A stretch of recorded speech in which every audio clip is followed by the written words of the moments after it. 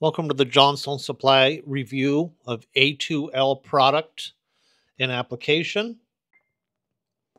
I appreciate the opportunity to talk to you guys today. I do want to state this video no way replaces the installation manuals or the class if you have an opportunity. Please refer to your manuals for the proper installation. Some items worth noting: the CAPTA or the CAPFA both have a more robust pan. A sensor located in the bottom right by the condensate drain with the extended wire, and a small hole in the front panel with a knockout with a grommet to run the wire to the device. Although units have a external static pressure rating of 0.5 inches water column, the sensor has been tested up to 0.66 inches water column. The new accessories when using the R32 equipment include an R32 accessory kit for the non-A2L furnace to adapt to the R32 coil, and the R32 zoning accessory when using a R32 system. We will be discussing both of those items. Our coils have the same connections they always have, a 3/8 and a 3/4 or 7/8, mattering on the BTU. When using a lower SEER unit in the north region of the US, we can still use a piston. And when you use a CAPFA3 or CAUFA3 and apply a piston, you cannot remove the piston and add a TXV at this time. With using the coil and outdoor volume to set the indoor square foot, more important than ever that the unit be an AHRI match. A quick added note we have on here is the LAKT01 low ambient kit can be used on our A2L units, just not on anything with an ECM motor in the outdoor condenser. Pretty standard housekeeping items. Prior to beginning your work on systems containing flammable refrigerants, safety checks are necessary to ensure a risk of ignition is minimized. Ensure your leak detection equipment being used is suitable for A2L refrigerants and is intrinsically safe. And have a dry powder CO2 fire extinguisher adjacent to the charging area. When opening a system, you should have a degree of ventilation or at least air movement. Ventilation should be provided and such if a leak refrigerant will disperse, preferably expelled externally to the atmosphere. All our equipment should have a dedicated ground from the equipment being serviced back to the electrical panel. Non-inverter systems are using POE oil. The same precautions must be taken on the A2L as we did with previous equipment. Our line set charges have not changed. If you carefully view, we still allow 1/4-inch liquid line below 25 feet on the 1.5, 2, and 2.5 ton units. With the greatly reduced charge now with the R32, charging a system is more charge critical than ever. We'll need to know the liquid line as well as the suction line to calculate the added refrigerant per foot. This chart appears in all the installation manuals. Please be sure to fill out the refrigerant charge label located on the lower access panel of the condensing unit. No change to our equipment for line set lengths. Under 79 feet, we do not require a trap as long as you use the proper line set sizes. A trap may be required when exceeding 79 feet.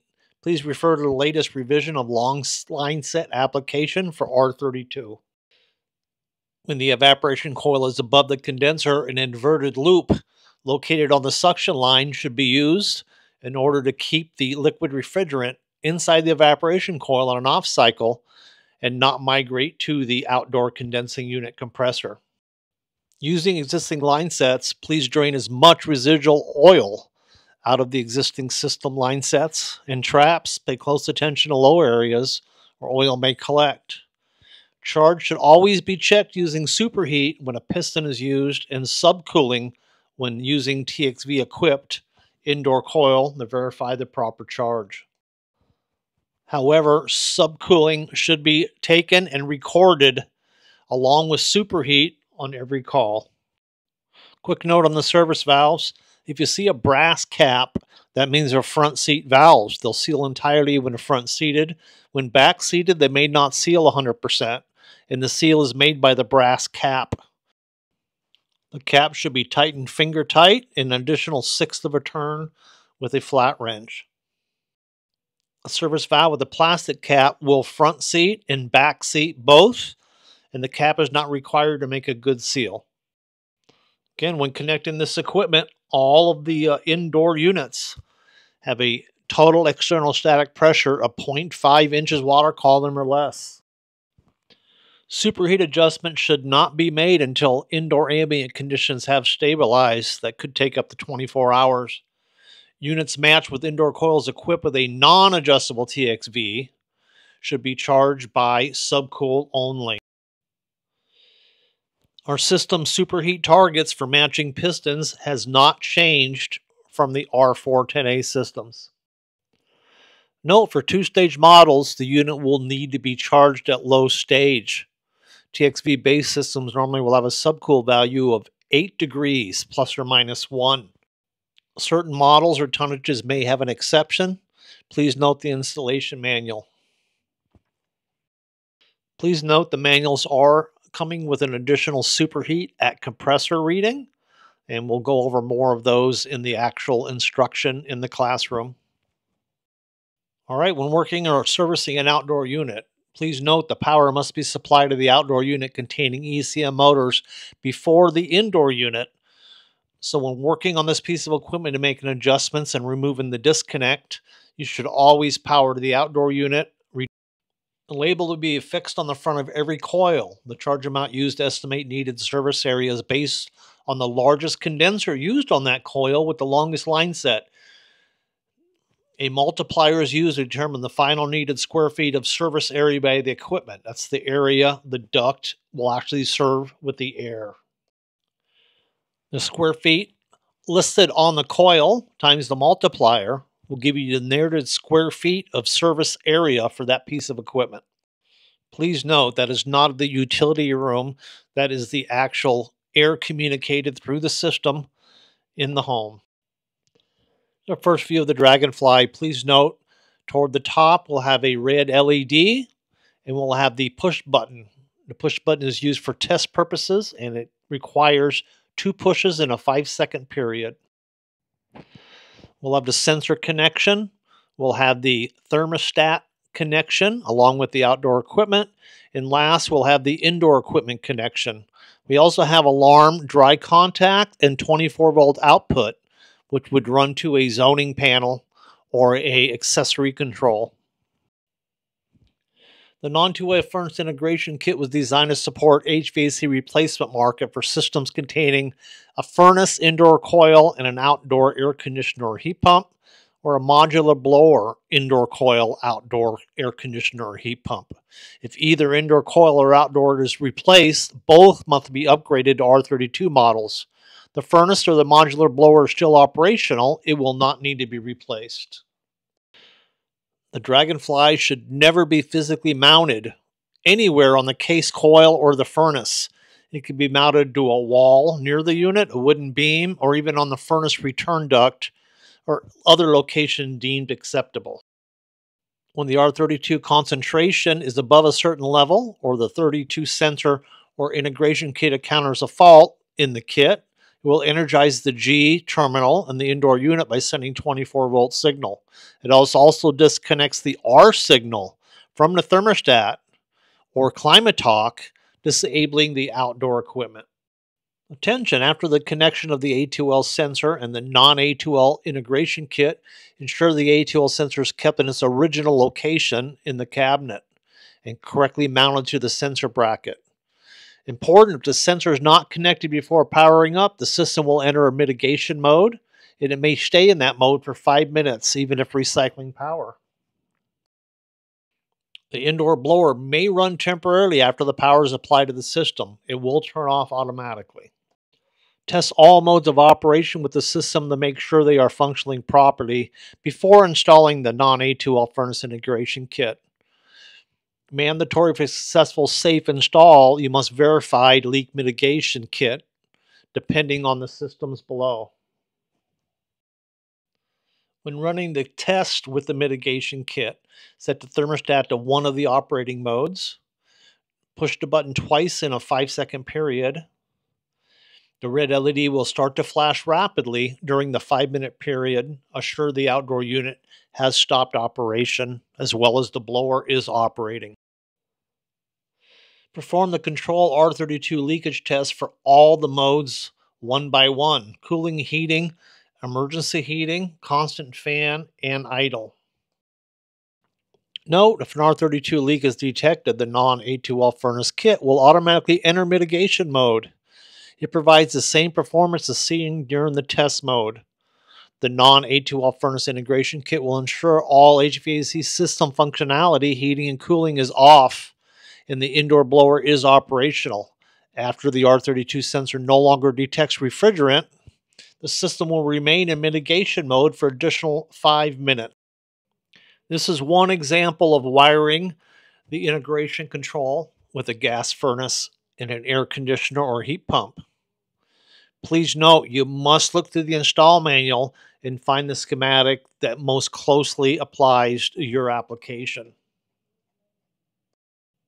Please note the outdoor equipment is connected to the thermostat connection and not to the furnace connection. I added one more schematic to this example because I thought it was worth noting. On communicating systems, the 1 and 2 from the thermostat will connect to the thermostat connection, EEV control, and the outdoor unit. The R and C from the EEV control and the communicating thermostat will connect to the R and C and stay powered up during the mitigation mode. We do have A2L ready furnaces available for shipping. If you receive an A2L furnace and you're using a standard air conditioner, non-A2L, you can disable that function. When connecting the sensor from the evaporation coil, it will connect on the control board left-hand side. When the sensor is present, the board will have an illuminated green LED, and when not seeing the sensor, it will be out. Our standard push button system is used. In order to disable the function, you would go into the A2L function enable and change it from yes to no. The equipment does ship in the A2L ready function. Failure to disable it will go into mitigation mode. If you have an R32 system, you must leave the A2L function enabled. The green LED located next to the sensor connection will indicate if there's a COM issue with the R32 sensor. The LED off signifies no signal with the sensor. The furnace control monitors the R32 sensor 1 time per second. Mitigation mode with an A2L ready furnace. The displays A2L leakage error EAL on the board, shuts down the gas operation, energizes the optional ventilation and alarm output contacts, and runs the CFM at maximum airflow. After 5 minutes time, if there's no other alarm or faults, the control will de-energize the optional ventilation alarm outputs and go back to the original operating mode per thermostat signal. To verify your mitigation mode, you will go to A2U and change from no to yes. Once selecting yes, it will display EAL, shut down the gas, energize the alarm outputs, and run the CFM maximum airflow. There are no mitigation kits available for the air handling units. The coil will be an R32 coil, so it will ship A2L ready. They cannot be disabled. Note, although electric heat cannot ignite an R32 or A2L refrigerant, it will switch off the electric heat elements and turn the blower on during mitigation mode. Pictured is the A2L board inside an air handler. Note the standard low voltage wiring connections. The operation and error codes on the air handler units are identical to the Dragonfly interface. When using zoning, we need to ensure all zone dampers remain open and install accessories are powered down during a leak alarm. Once the leak is resolved, it will restore power to the accessories and close the dampers. Please note label on the board Connect zone damper wires from zone control will appear at the bottom of the board. Connect damper wires to this side appears at the top of the board. Located on the left will be the alarm input, quarter-inch spade terminal, and the common quarter-inch spade terminal. A2L accessory zoning controls designed to support R32 refrigerant installations that use electronic accessories such as zoning, air cleaners, UV lamps, humidifiers, or dehumidifiers. The zoning kit will ship with 10 feet of red 18-gauge wire, 10 feet of blue 18-gauge wire, and 4 10-foot black 18-gauge wire. Also 4 white 18-gauge wire for connection to dampers, mounting hardware, and the PCB enclosure with the zone control. The kit should never be physically mounted anywhere on the unit. The kit can be mounted to a wall near the unit, wooden beam on the furnace return duct, or any other location deemed acceptable. The kit can be mounted using wall anchors and screws provided in the kit. There are 3 green LEDs, 1 for the unit power, 2 for accessories being powered, and 1 red LED that will illuminate during the alarm mode. Note, this is a basic schematic. Please refer to the install manual for which installation applies best to your application. As always, we appreciate the opportunity to speak to you. Please contact us at the Cafferty Group if you any more information or if you have any questions. Thank you.